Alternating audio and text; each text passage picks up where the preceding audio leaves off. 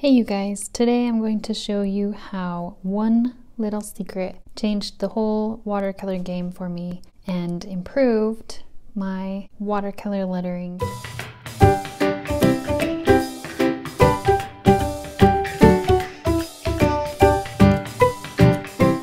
So I'm going to be using Paint and Letters watercolors. They helped me so much and they're amazing, so of course these are my go-to.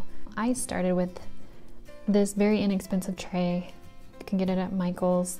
You can see it's very messy because I really wanted to learn watercolor and I practiced a lot. I couldn't figure it out. So I had been painting just by dipping my brush in the pan and then lettering, and it was quite globby on my brush, and I had to dip it back in over and over because I couldn't flow right with the brush. And so I thought that's how it was just hard and I didn't get it.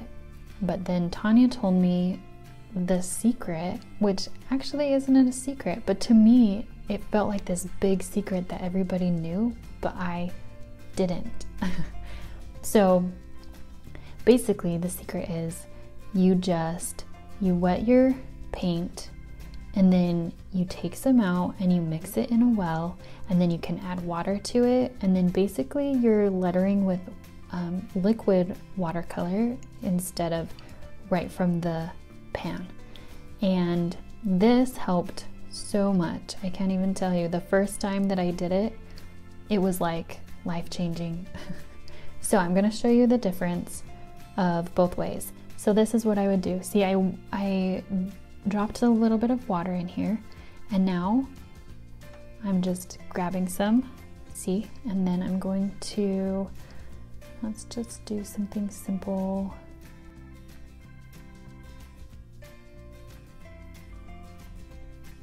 So see how it's really, really thick right there, and I couldn't get it quite smooth, and it's not flowing. The Y did good because then that's when the right amount was on my brush, and it flowed a little bit easier, but it's quite globby. And let's see, especially if I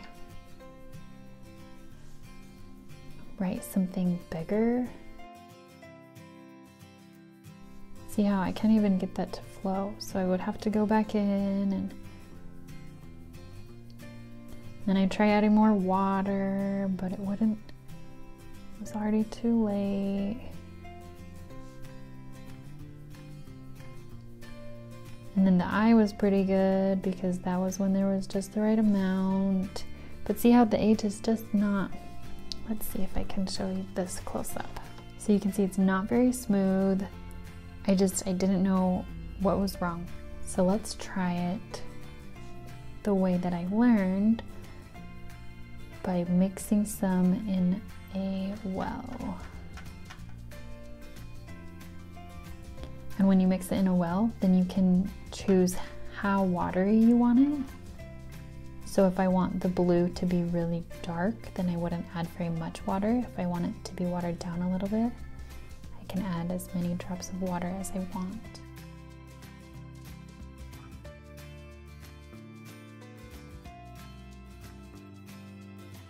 It just flows, and this looks more like watercolor, right? This looks like a glob of paint. And right here, this actually looks like watercolor. It's gonna dry really, really nice. And if I want this to be the darker blue that we have over here, then I can just dip my brush in the pan again and mix up a little bit more.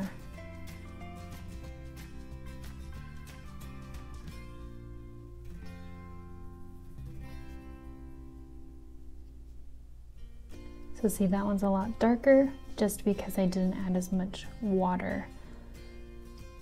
I'm just smoothing out the edge right there, but it's a lot better. Oops.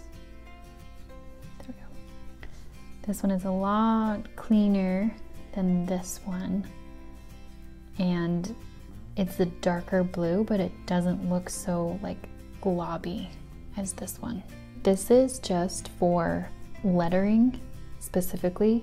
I mean, this can definitely help with other watercolor projects, but what I do is lettering, and this is what I found has helped me to letter much easier with watercolor.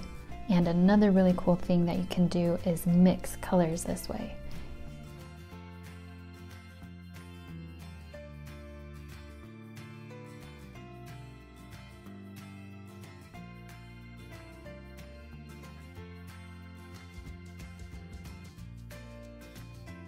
This was Prussian blue and lemon yellow.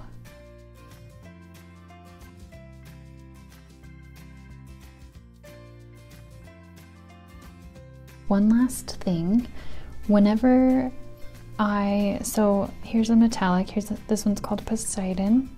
Whenever I use metallics, I make sure that I don't water it down too much. Sometimes I want it to be pretty watery if the whole word is going to be the metallic color, but if I am just using it for the details, then I would definitely just dip right in.